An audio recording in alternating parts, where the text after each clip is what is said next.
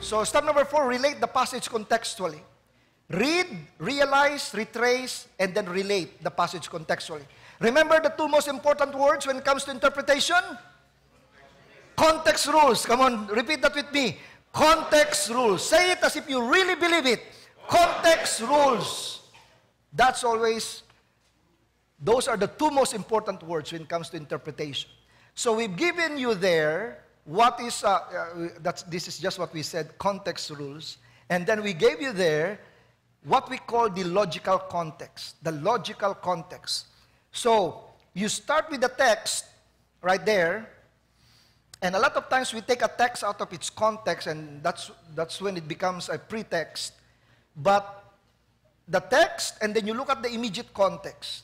The immediate context is the paragraph division in your Bibles. Remember what we mentioned yesterday? The paragraph divisions are not inspired. The verse divisions are not inspired. The paragraph titles are not inspired. You know, they were just added later on. When Paul wrote those words, you know, there were no divisions there. So you can disagree with the divisions, but at least these are scholars who did this, and they think that's the paragraph division. So that already helps for us. That's already a help for us. And then you go to the major section. That can be the whole chapter. I do not know, depending on the text. And then you have the book context. That's the whole book, the context of the whole book. And then you have the same author. You have the same testament, and then the whole Bible. We'll take this one by one. And so let's consider first the text. How to look at the context. All right. Let's use a verse here. We familiarly use this verse in evangelism. Let's read together. Revelation 3:20. Ready? Read.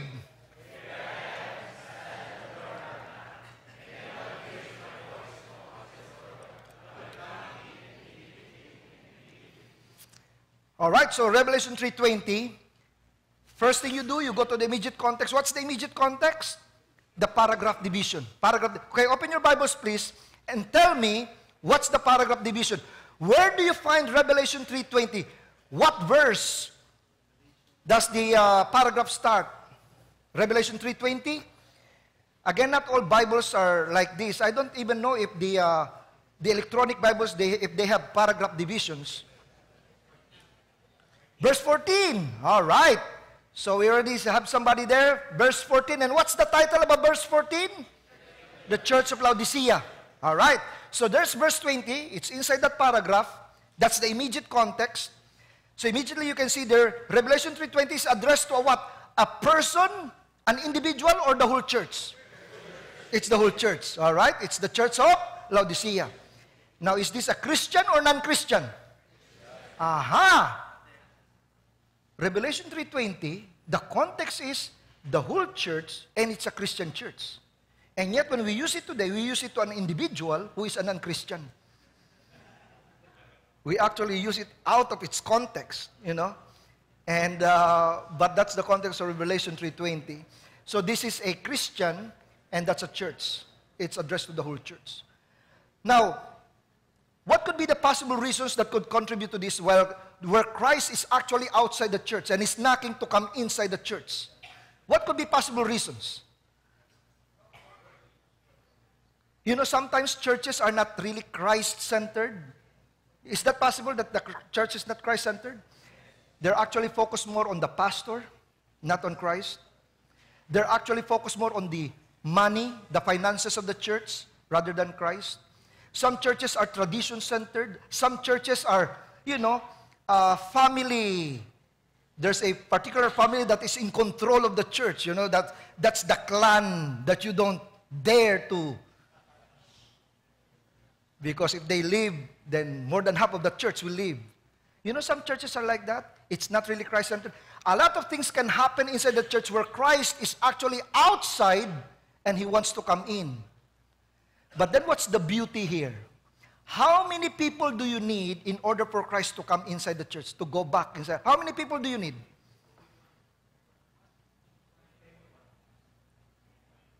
One. It says there, if anyone hears my voice. And that anyone, especially if it's the pastor, wow, that's a lot of advantage already. If the pastor will just say, wait a minute, we're having a problem in our church right now. One clan is fighting against another clan. Let's have a ceasefire. let's declare a prayer and fasting for 1 month, and let's just focus on Christ. Christ, we want you to come in. We know our church is in crisis right now. We are focused more on the money. We are focused more on personalities. We are focused more on these things. Christ, you're not inside the church. We want you to be inside this. You know, if it's the pastor, wow, that can really hasten things. And yet, you know, that's an issue today. Christ is actually outside the church. Now, another reason could be, is it possible that the pastor himself is not a Christian? I tell you, that's possible. It happened, I won't mention where, but I can mention the area. It happened in Mindanao, but I won't mention the church. They had an EE. You know EE? Evangelism Explosion. And after the EE, the pastor realized that he has not received the Lord Jesus Christ. And at the end of the EE, he prayed to receive the Lord Jesus Christ. Wow! That's amazing, isn't it? That a pastor can be the pastor of the church and yet not. But you know, that happened in Russia. Before the fall of communism, Christians were underground. They would have prayer meeting one time, and you know, while they were having prayer meeting, there was this heavy banging on the door. And so they opened the door, and then 2 soldiers with AK-47 entered, and then said, "Those who are the real Christians, get out!" And people scampered, they got out, and then they closed the doors. And then people were now crying and then holding hands, and they were ready to die for Christ. And then the 2 soldiers announced, "We are Christians too. We just want to make sure that the non-Christians are no longer here." Let's continue with the prayer meeting. Where's the pastor? Wala na, tumakbo na! The pastor already got out. And so that's possible, you know. And that's why the reason why we use this Revelation 3:20 not as an interpretation but as an illustration. That if it's possible for Christ to be outside the church and come knocking in, how much more for an individual person who does not have Christ in his heart. Christ can actually come into your heart. So sometimes we use that as an illustration, but not as an interpretation, because we know this is dealing with a whole church and it's a Christian church. All right? Another sample. Okay, let's have, by the way, the major section can be the whole chapter or 2 chapters. So if you have, starting with verse 14, you have Laodicea. What's the church before Laodicea? Philadelphia. What's the church before Philadelphia? Sardis. Before Sardis? Thyatira. Before Thyatira? You have Pergamos. And then before Pergamos? You have Smyrna. And then before Smyrna, you have Ephesus. So here you have, starting with chapter 2, you have here the 7 churches. That's the major section. Revelation 2 and 3, it's the same context. The whole 2 chapters, it's about Christ evaluating the churches. So there are commendations and there are recommendations to these churches. Okay, so that's the whole church. And geographically, you know that from Patmos, Paul was asked to write to these churches: Ephesus, Smyrna, Pergamum, Thyatira, Sardis, Philadelphia, and then Laodicea. But let's have another sample. How about this one? You know, we love this verse. It's a promise. We think it's a promise, especially when you run out of budget. Let's read this together. Ready? Read.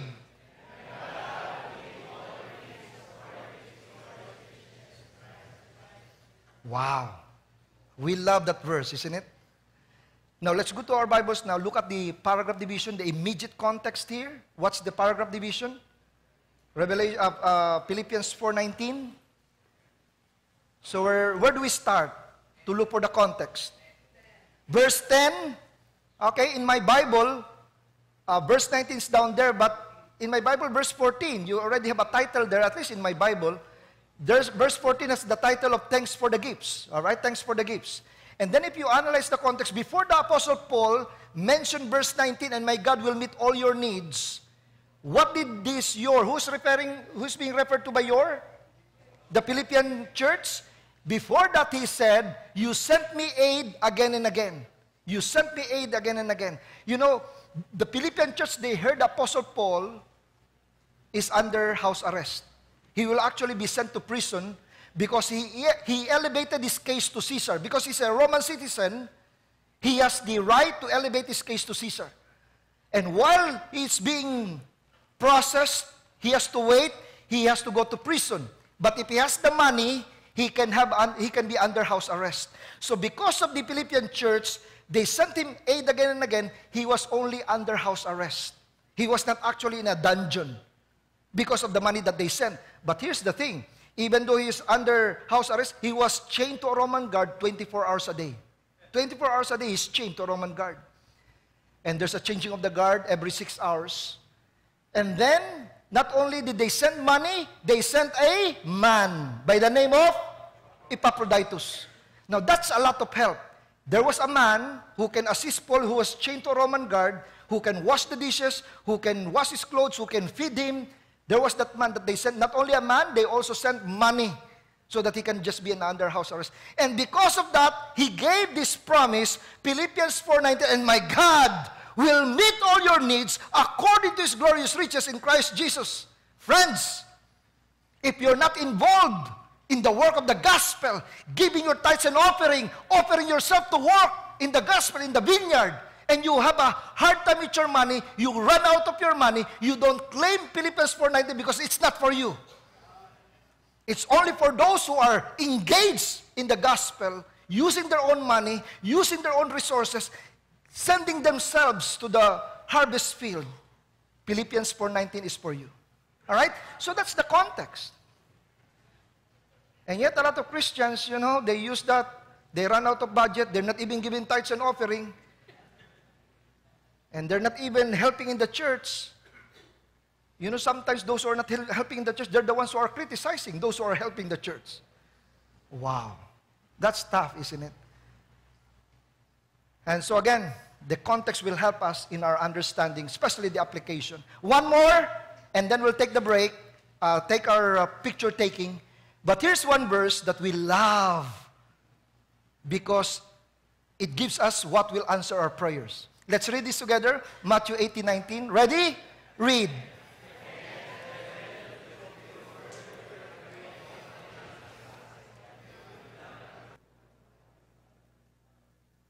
Wow. That's almost like a blanket promise, isn't it?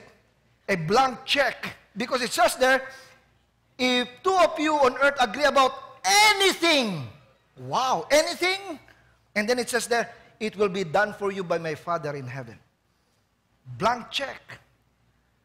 Now let's go to our Bibles. Let's look at the immediate context. Matthew 18:19. What's the immediate context? Where does the paragraph start? Verse what?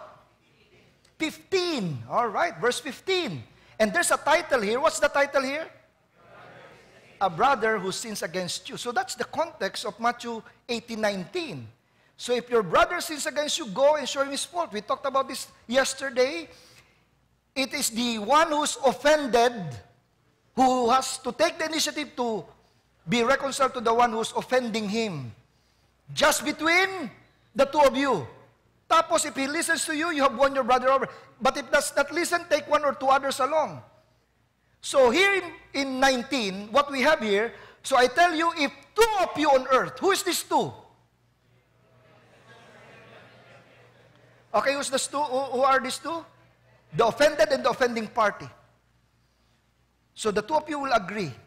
This is not a blanket promise on answered prayer. It's just the agreement. I was in a reconciliation meeting and we made use of this. Okay, we'll agree here. Pag ikaw ang nagsisinungaling dito, because you're telling us you're telling the truth, and you're telling us you're telling the truth. Now, we're going to agree on this. We will commit this to the Lord. Ang gagawin natin, kung ikaw nagsisinungaling, bahala ka sa buhay mo. God will be upon you. God's judgment will be on you. Will you agree to that? Yes, Pastor, I'll agree to that. Kung ako nagsisinungaling, then God's judgment be on me. We agreed. Ganon nangyari. And so, this cannot be just a blanket promise because, again, two of you agree on earth. Merong young people, 5 yung leaders ng young people, 5 of them. They're about to have a youth camp in the mountains. And then they prayed, they held hands, 5 sila, Lord, we agree. We're not just 2, we're 5. And we agree that it will not rain so that our program will be smooth and will be accomplished. The goals that we have set for our youth camp. Lord, we agree and we claim Matthew 18:19. You said, if 2 of you agree. 5 yan. And then, up there in the mountain, there were farmers who were Christians. 5 farmers, nagawa ka ng kamay. Lord, we agree that it will rain so that our plantation, Lord, our harvest will not be affected. Lord, we claim Matthew 18:19. You said if 2 agree, we're 5, Lord. And the Lord was listening to these 2 prayers, and God said, sabi ko na nga, sana hindi ako nagbigay ng promise na yan.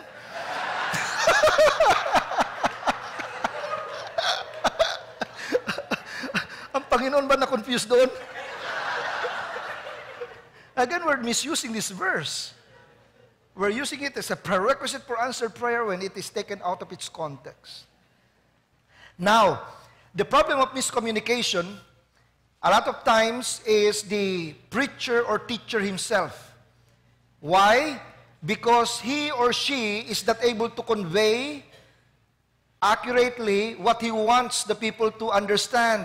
You know, sometimes our problem, we're using a language which is not our first language, like English. And, you know, sometimes our vocabulary is just this much. And so we're trying to search for the right word. And the problem for us Filipinos is we think in Tagalog or Cebuano, and then we try to translate it, and before it comes out through our lips, wala na, tulog na yung tao. And so medyo matagal i-process, you know. And most of you are aware, I was born in Manila, but I grew up in Cebu. And so 12 years old when we went to Cebu, so first year high school, doon ako sa Cebu. And that's why medyo half-baked, both ways. If I speak in Tagalog, people would notice, you're not a Tagalog, are you? And I'll tell them, I grew up in Cebu. But when I speak in Cebuano, people say, you're not a Cebuano. Yeah, I was born in Manila.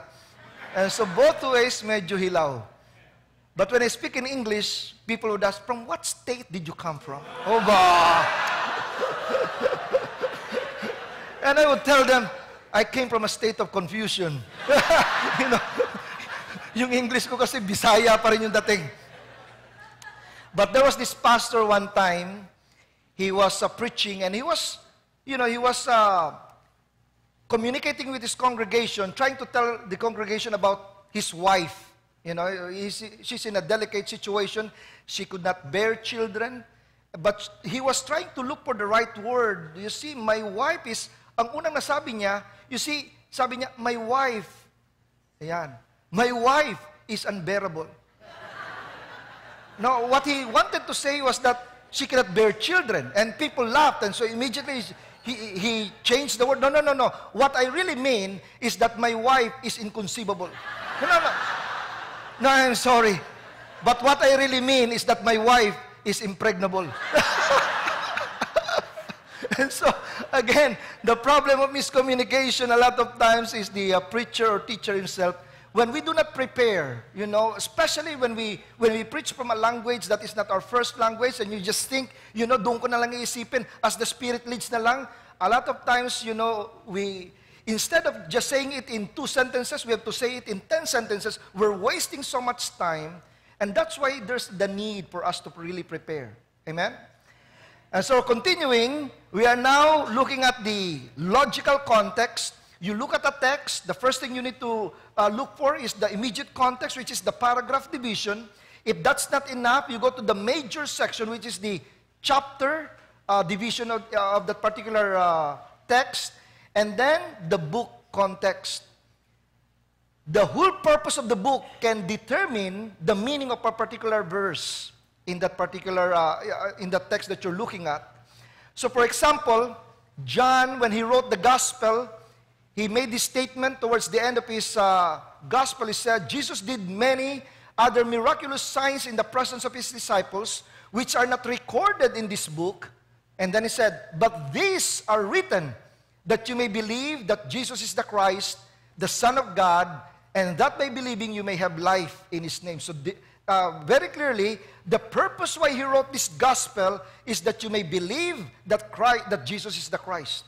And so everything else in this gospel should contribute to that purpose, that people may believe that Jesus is the Christ.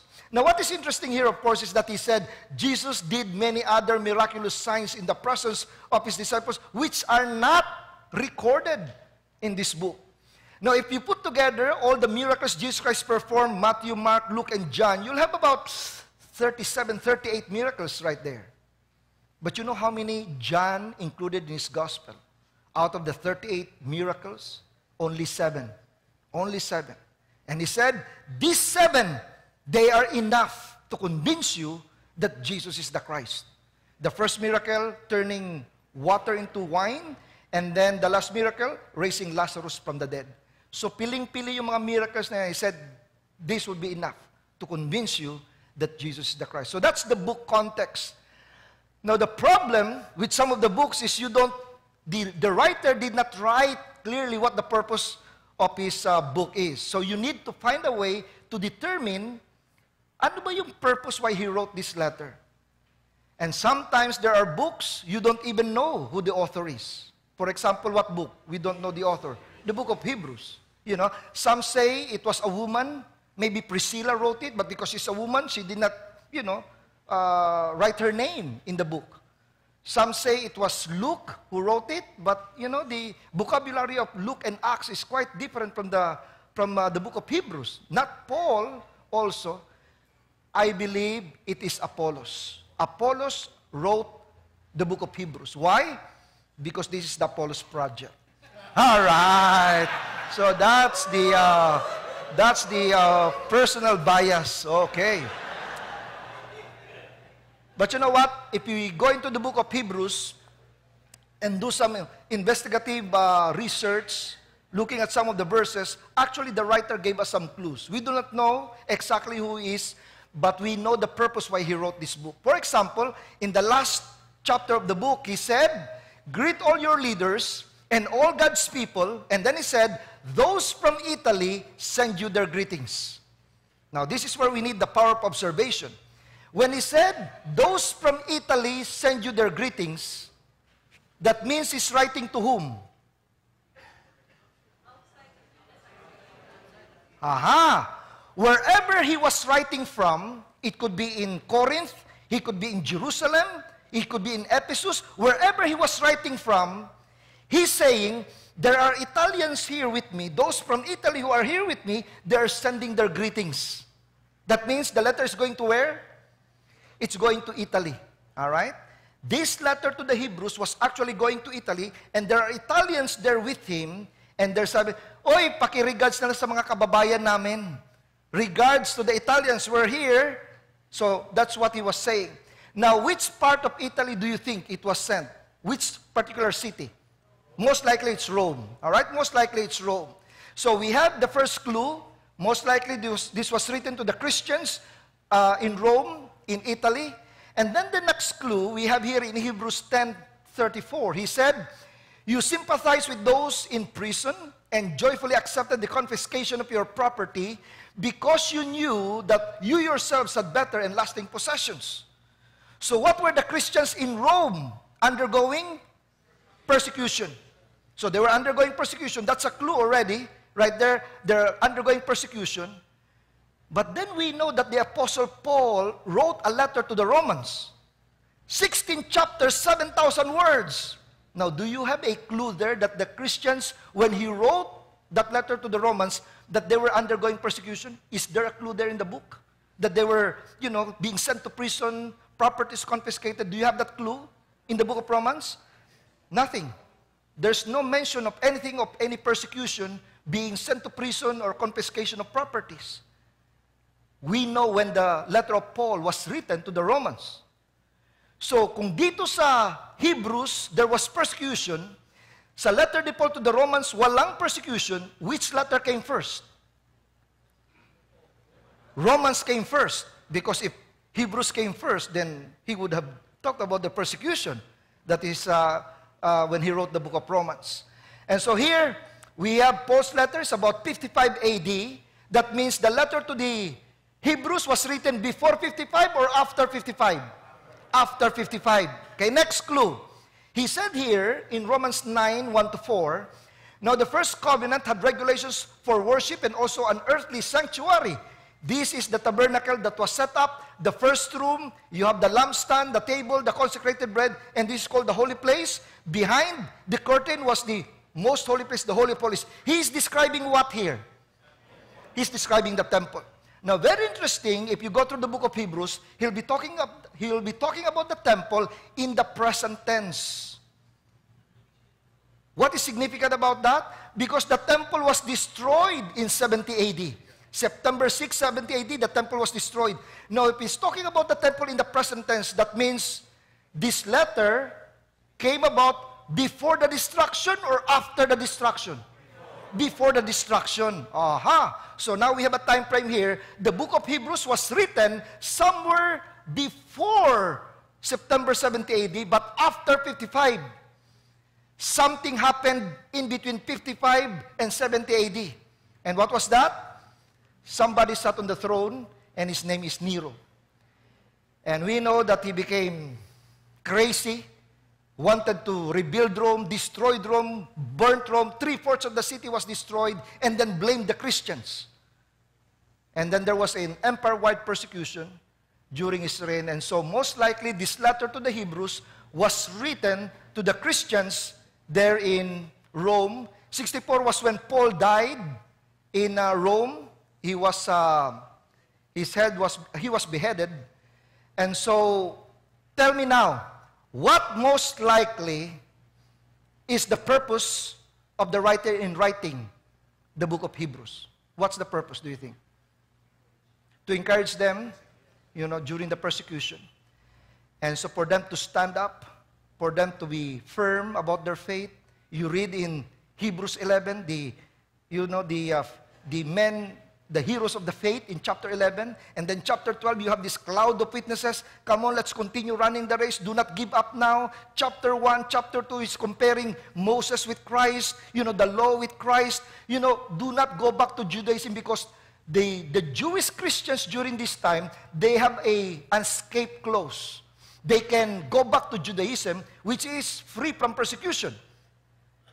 But that is what the writer is saying. Do not go back to Judaism. Christ is better than Moses. Christ is better than the law. Christ is better than all of this. Let's continue to walk in Christ. All right? So we know the letter to the Hebrews, basically through the book context. So all those problematic verses or passages in the book of Hebrews, in that light, in that context, it will have meaning now. Hebrews chapter 6, Hebrews chapter 10, if you consider this context, then it will make sense now why he was saying those things. All right, so you have the book context and now the same author.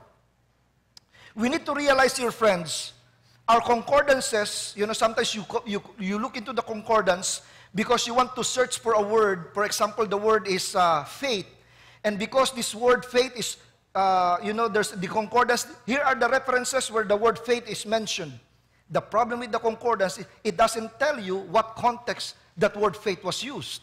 It just tells you where it was used. Many Christians assume just because it's in the concordance, therefore it's the same. But friends, you need to consider the same author. If two authors are using the same word, they could be using it in two different senses. You need to be careful about that. All right? For example, let's divide this group, maybe just this group and this group. Audience lang muna tayo dyan. This is our Paul group and this is our James group. All right? Let's do this. First, the Paul group. Let's read this together. Itong grupo na to. Ready? Read.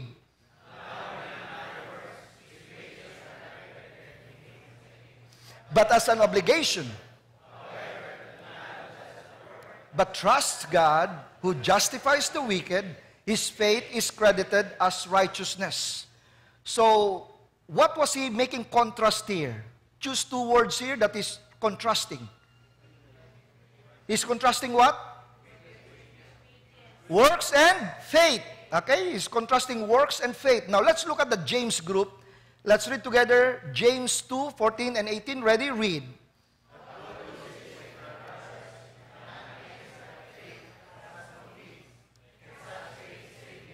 But someone will say, show me your faith without deeds, and I will show you my faith by what I do. Again, he's making a contrast between what two words? Faith and deeds. Basically the same, works and faith, faith and deeds. That's about the same. So here, are two passages where the word faith appears, where the word works or deeds appear, and yet they're not in the same context. In fact, a lot of people consider the book of Romans chapter 4 and James chapter 2 to be in contradiction in what it is teaching. But friends, we need to realize something here. First of all, in the Paul's group, what is he saying? Is he saying that you need works in order for your faith to be justified or no? Look at what he said. Man who does not work. You don't need works in order to justify your faith. All right? But then in James' group, do you need faith? Do you need works to justify your faith? Yes. Faith but has no deeds. Can such faith save him? And that's a rhetorical question. The obvious answer is no way. All right? Your faith cannot be, that kind of faith cannot save you if it's without works. So a lot of people think, they assume, just reading this superficially, they think that Paul is teaching that we are saved by faith, not by works, while James is teaching that we are saved by faith plus works. You know, a lot of people make that kind of confusion because, again, here they do not consider the context of the way they're using the words faith and works. So let's look closely at what Paul said. First of all, the Apostle Paul said here, yes, he said, however, to the man who does not work, but what? Trust God who justifies. That means, who is going to justify your faith, man or God? If it's God who justifies your faith, does God need works in order to determine if your faith is genuine or not? God doesn't need your works. He can see you through and through. He knows if your faith is genuine or not. That's why his faith is credited as righteousness. All right? God who justifies the wicked. Now, how about James? Who is the me? James. Show me. So it's man. Does man need works in order to justify your faith, in order to know if your faith is genuine or not? Oh, definitely. I cannot see your heart. You know, you can be attending church, but I do not know really what your intention is, what is really in your heart. Show me your faith, and then I will show you my faith. So friends, there's no contradiction. If we consider the author, their intention, what Paul is saying here, Paul is showing us, first of all, the root of salvation, while James is showing us the fruit of salvation. The question Paul is trying to answer is how to know you're a Christian, but the question James is trying to answer is how to show you're a Christian. They are not in conflict, they're working side by side. I'm sorry. They're working side by side, actually. Okay, did you see that? And then right there. Okay? And so, there's no conflict here. Again, in context, they cannot be in conflict because they cannot be in conflict because of rule number 6. Try to remember, please. Recipe number 6. What is it? Understand it? Logically. Two authors, as they write, guided by the same Holy Spirit, will not contradict themselves. All right? It's guided by the same Holy Spirit. And so there's a way to understand what they're saying based on the context. And then second to the last is same testament. Same testament. Not just same author, but same testament. We need to be careful, especially those of us who are preachers here. You know, sometimes preachers, they do a topical sermon. You know, the problem sometimes with a topical sermon is this. Because you're trying to develop a topic, you get a verse from the Old Testament, you get a verse from the New Testament, you get another verse here, you get another verse there, to develop your topic. Sometimes if you're not careful, the problem with topical preaching is you take a verse out of its context just to develop the topic. And of course, we'll be dealing with this in level 3 so that we know, how to prepare good topical sermons if you are into topical rather than expository preaching. But same testament. There are certain things in the Old Testament that are no longer operational in the New Testament. The Apostle Paul made this very clear. In Colossians chapter 2, he said, therefore do not let anyone judge you by what you eat or drink. You know, those are the kosher food. And with regard to religious festival. And then a new moon celebration or a Sabbath day. So what is that? Religious festival. You know, all the religious festivals are on a full moon. there's only one of the 7 feasts that is not on a full moon, and it's on a new moon, and that is the Feast of Tabernacles. The Feast of Trumpets, I mean. So the Feast of Trumpets is the only one that is on a new moon instead of a full moon. So these are the 6 here, 6 feast, another feast here, the 7, and then the weekly Sabbath. But here the Apostle Paul said, these are only a shadow of the things that were to come. The reality, however, is found in Christ. And so, friends, what this is saying is that everything that we have in the Old Testament only are dress rehearsals for what Christ will accomplish. That's why the 7 feasts actually is just a dress rehearsal for the coming of the Lord Jesus Christ. They all picture what Christ will accomplish eventually. Of the 7 feasts, do you know how many feasts have already been fulfilled by Christ? 4 feasts have already been fulfilled. All right? And so he already fulfilled the Passover. He already fulfilled the unleavened bread and the first fruits, all in the 3 days that Christ died, buried, and then rose from the dead. And then Pentecost is the 4th feast, already fulfilled, the Acts of the Holy Spirit. We are now in the Acts of the Holy Spirit, and now we're waiting for the Feast of Trumpets, which is the rapture of the church.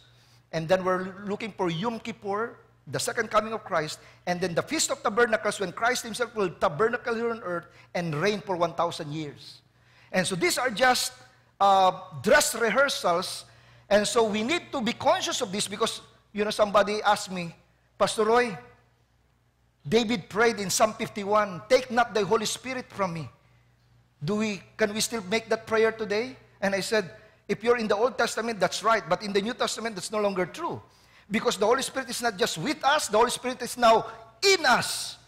The indwelling presence of the Holy Spirit. He doesn't get in and get out, Once He indwells you, Ephesians 1:13, the conjunction until. Until when is He in you? Until the redemption of all those who belong to Christ. Until the exact number of Gentiles come in, then that's when we have the rapture. All right? And so the Holy Spirit stays with us. Again, we need to be careful when we're using the Old Testament and then the New Testament. But friends, everything is okay. You can use the entire Bible as long as you consider the context. 2 most important words when it comes to interpretation. 2 words. Context rules. Context rules. And so again, you can be a topical preacher, no problem as long as you are in context. The rule for most of us who are expositor preachers, you can preach a topical sermon once every 5 years and then repeat and then repent immediately. That's the bias of expositor preachers. But again, it's okay as long as you consider the context. Now, when we relate the passage contextually, for example, we're using Romans 13, 11 to 14 as our example. Then you just have to look at the context, Romans 1 to 17, 18 to 25. Now, all of this, it's not in your manual. I'm just showing you an example of how to locate the context. If you're preaching from Romans 13, right there, 11 to 14, you will notice that this is already the gospel and the transformation of life. So you just locate the context because you're considering only that passage for your preaching that particular day. So you can divide the whole book of Romans into 5 topics. Sin, chapter 1 to 3. Salvation, 3:21 to 5:21. Sanctification, 6 to 8. And then you have sovereignty, 9 to 11. And then service, 12 to 15. So when you're preaching from Romans 13, be mindful that you are now on the service. All right, subjection to authority is the topic of chapter 13. All right, so we're good. Step number 1. What's step number 1? Read the passage like a pro. Step number 2, realize your subjectivity. Step number 3, retrace the historical background. Step number 4, relate the passage contextually. And then step number 5, recognize the literary genre and figures of speech.